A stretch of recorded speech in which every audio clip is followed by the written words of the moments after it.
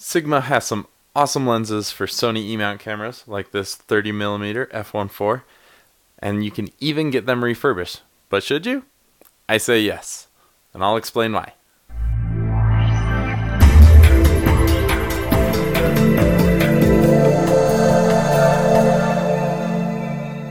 This is Sigma's 30mm f1.4 lens for E-mount cameras, Sony E-mount cameras, and it retails for usually around $330.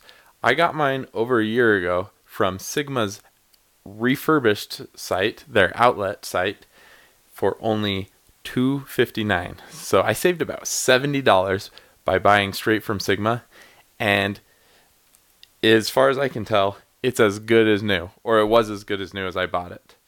And because of my great experience with buying this lens, I knew that when Sigma announced their 16mm lens that I wanted to wait. I didn't buy it through any retail stores.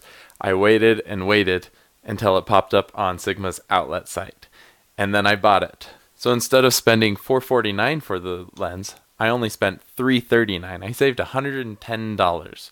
Let's unbox the lens and take a look at it and see if it stands up to the refurbished title, and if it's as good or close to as good as a new lens.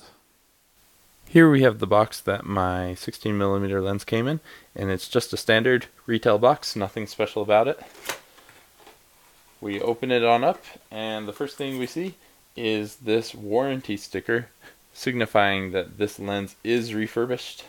We've got all the original paperwork and the lens itself. Just like any new lens, this is packaged in plastic. They don't treat it any differently than they would a new lens. And we can just move all this out of the way. And here is the lens. Oh, there goes the lens cap.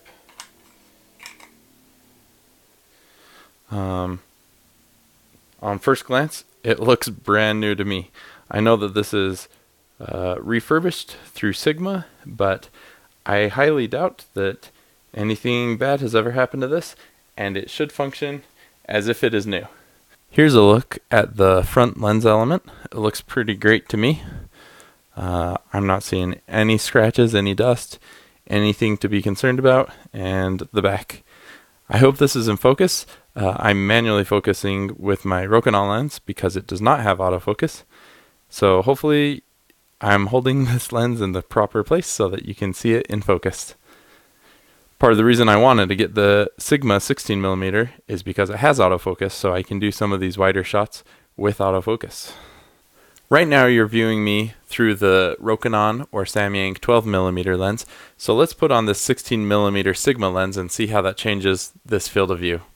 Alright, now you're viewing me on the Sigma lens, the 16mm. As you can tell, it's not nearly as wide as the 12mm, but it's still fairly wide for a crop sensor camera. On the Sony a6500, I think it works pretty well, and it gives you wide enough for most purposes.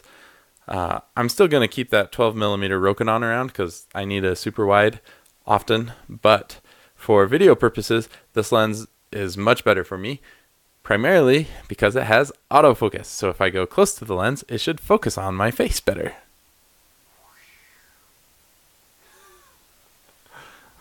I'm sure you all appreciated that extreme close-up of me. You're welcome. Overall, I've got to say I'm really happy with the quality of these refurbished lenses from Sigma. They're certified refurbished by Sigma, not by some third party. And so far, I've been extremely pleased with the quality of the lenses. I can highly recommend this to anyone looking at buying Sigma lenses. They have not only E-mount lenses like I've been buying, but they also have Canon mount lenses. They have Nikon, they have Micro Four Thirds. They have a lot of different mounts for a lot of their lenses. So whether you shoot Canon, Sony, Sigma, anything else, I say go check out the Sigma refurbished outlet site and take a look at their lens selection. It's always changing based on what they have in stock, but you can always find great deals there depending on what lens you're trying to buy. Thank you for watching. I will see you again soon. Have a great day. Bye.